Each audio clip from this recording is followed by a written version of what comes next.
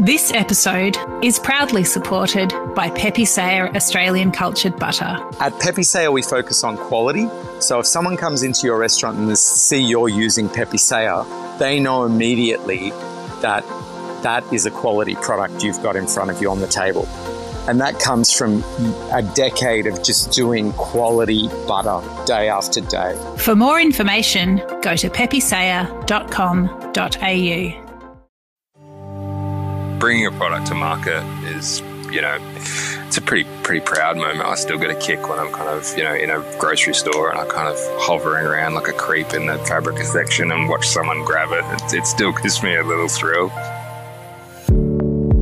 This is The Producers. I'm Anthony Huckstep. When the pandemic landed, it forced most in the food industry to rethink their offering.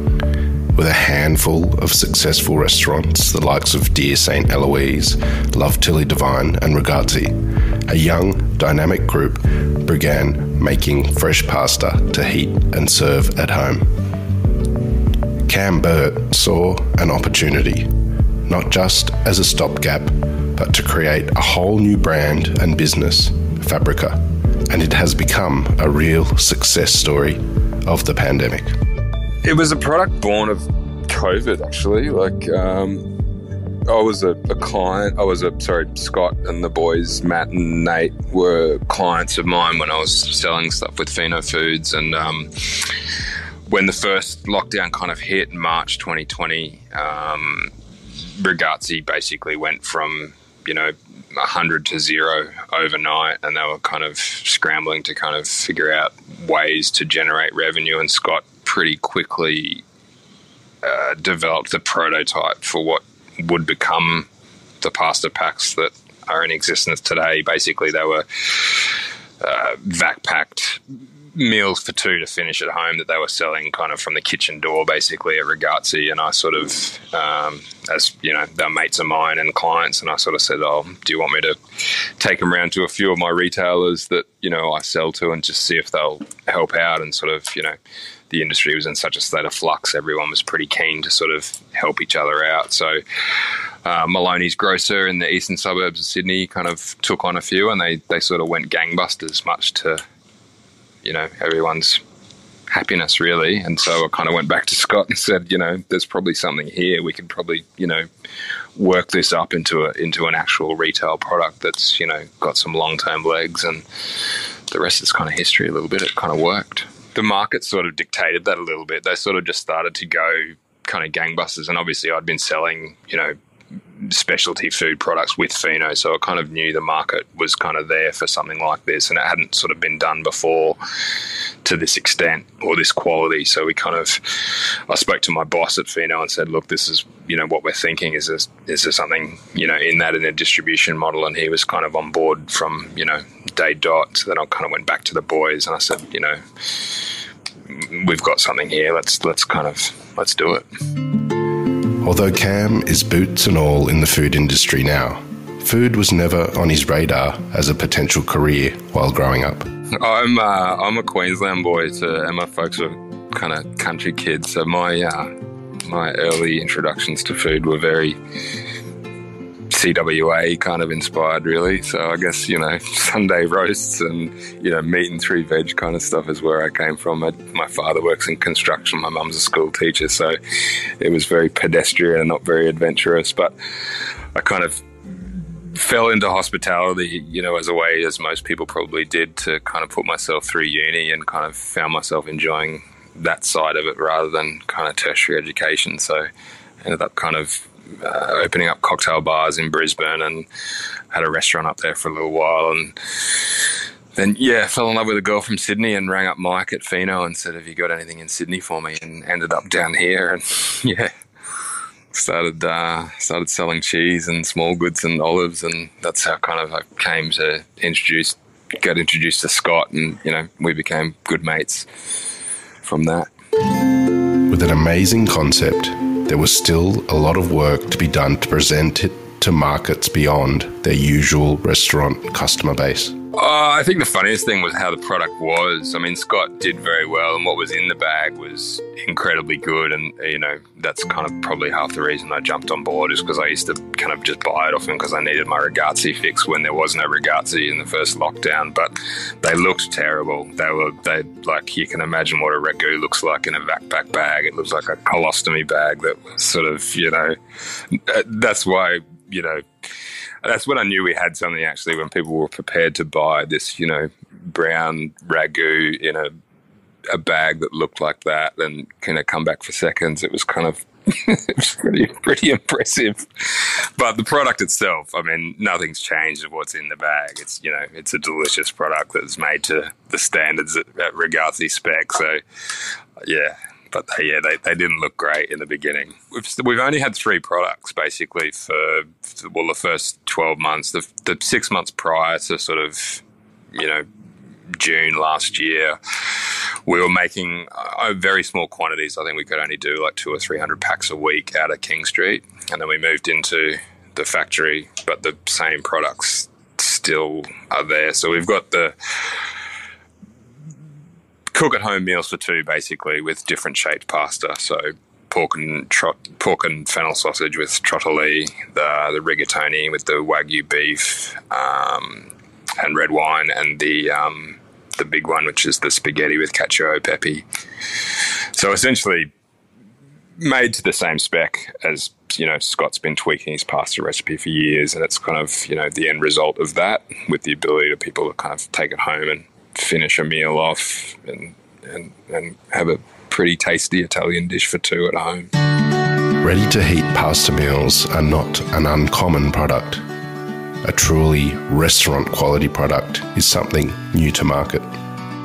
Obviously, people have been used to not going out. So I know in Melbourne there's a real drive for, you know, very high-quality finish at home or cook at home meals. It's not quite taken as much traction in Sydney yet, or even in Brisbane for that matter. But I think people have become very used to entertaining and eating high quality at home. You know, there's the rise of the restaurant meal deliveries and those sorts of things. I just think it's a shift in mindset. It's never going to replace the experience of going to a great restaurant. Nothing ever kind of will, but I think there's more an acceptance that, you know, you don't have to have 2-minute noodles at home. You can get good quality stuff that you don't have to spend hours preparing.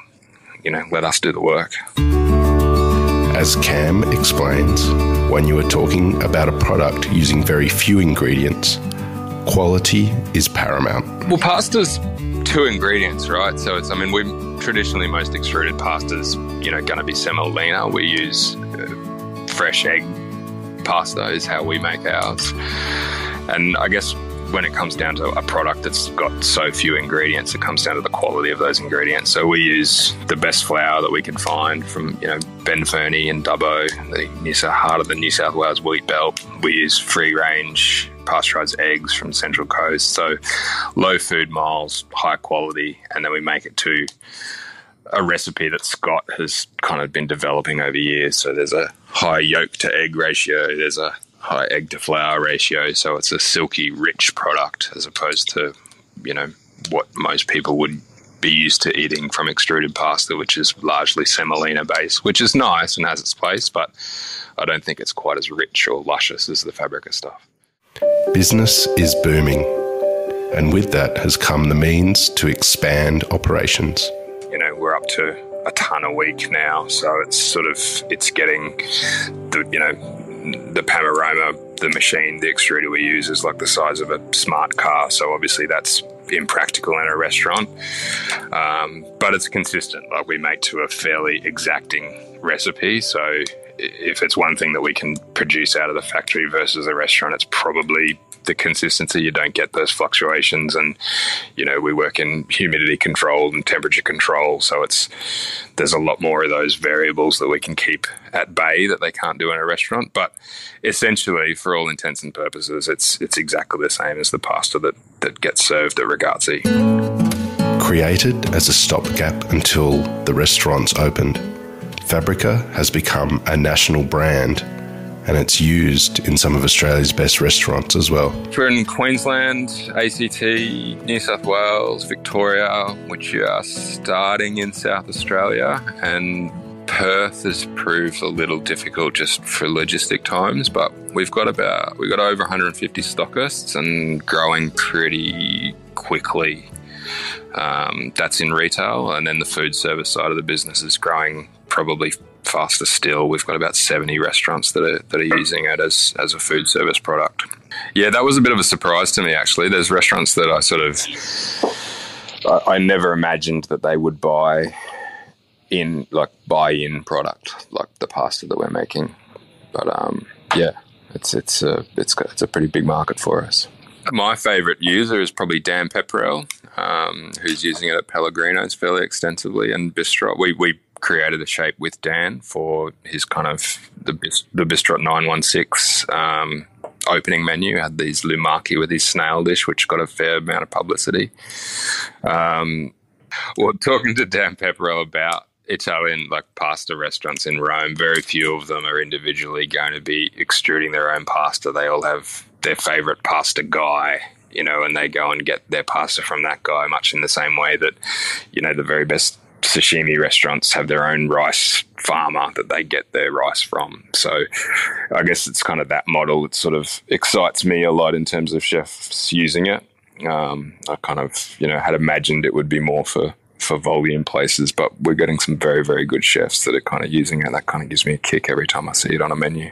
But as I say, I get kicks out of the smallest things. I like going into a restaurant and then knowing that it's our pasta and seeing it kind of, leave the past. It's pretty cool. Or just being in a grocery shop and seeing someone buy it, or, mentioning it and say, oh, I love that product, or, I get constant kicks out of it. It's not just an at-home offering. Fabbrica is now a wine bar and deli where people can see the magic and enjoy the spoils too. So that's a constant evolution, actually. That's something that kind of keeps. Originally, it was basically a deli, and we were going to have a retail wine, and we were going to do sandwiches and not much else, basically. But it became pretty apparent that people expected to get pasta there, so we've sort of been moving more and more into that model. So the nighttime trade in there has been very good lately. But yeah, basically, Nate Hatwell and Matt Swoboda, my business partners, are incredibly good wine boffin. So we've got, a lot of Italian-focused natural wines, deli sandwiches, and pasta, basically. And Annie Rutter Bossaco's our head baker there. We're selling, sourdough out of there, and cheese and small goods, and then just retail products from other producers that we kind of like that, befit everything kind of surrounding an Italian meal at home. So the idea being that you could kind of come in there, buy some pasta by the gram, get a bottle of wine, get some nice sourdough, get some nice cultured butter, some anchovies, and, you could basically have a dinner party, with a 20-minute shop. And if you wanted to grab a sandwich while you're doing that, then great. The success is allowing Cam to explore new product lines and even a completely different food line too. There's a lot of stuff happening, actually. We're doing plain pasta for retail. We're in some final stages of locking away some pretty significant deals, some large retailers. And another project that's coming up, which is particularly exciting for me, is a bakery. We're going to do Fabbrica bread shop in Rozelle, which is pretty cool. Annie Ritter's been sort of baking sourdoughs and tarts and bits and pieces, so it's give him the opportunity to flex his baking creativity, which is pretty cool. So that's kind of opening sort of in spring. So that's pretty exciting. And we've got a vegan offering, some lasagna, and yeah, we're working on some shelf-stable tomato jarred sauces as well. So yeah, it's a bit happening. It's fun. Cam and the team decided early on to look at the challenges of the last few years as an opportunity, finding solutions rather than dwelling on problems. Everything continues to surprise me about this period of time, basically. It seems like we face a new challenge every day, but certainly Fabbrica is a brand that is kind of, I guess, from not wanting to be a profiteer of a pandemic, but it's a product that works because of the time. I think there's a massive labour shortage. So venues that once were extruding their pasta are now buying it. People are used to eating at home. Therefore, they're prepared to kind of spend $20 on a meal for two and, have it at home. So I guess there's those sorts of things that, continually kind of surprise me. Bringing a product to market is, it's a pretty proud moment. I still get a kick when I'm kind of, in a grocery store and I'm kind of hovering around like a creep in the Fabbrica section and watch someone grab it. It still gives me a little thrill. But just working with working with good mates, and, they kind of don't get any better than the Love Tilly guys. Like, they're kind of top of their game, and it's a pretty dynamic company to work with. So yeah, this is sort of, how my future's heading. I'm very steeped in the Fabbrica framework of things. COVID has proved that from adversity, the most amazing positives and opportunities can emerge. And Fabbrica is one of the most extraordinary success stories.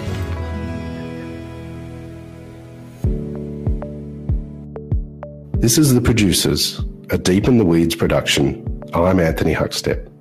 Stay tuned as we share the stories of producers, farmers, makers, and growers, the true lifeblood of the food industry.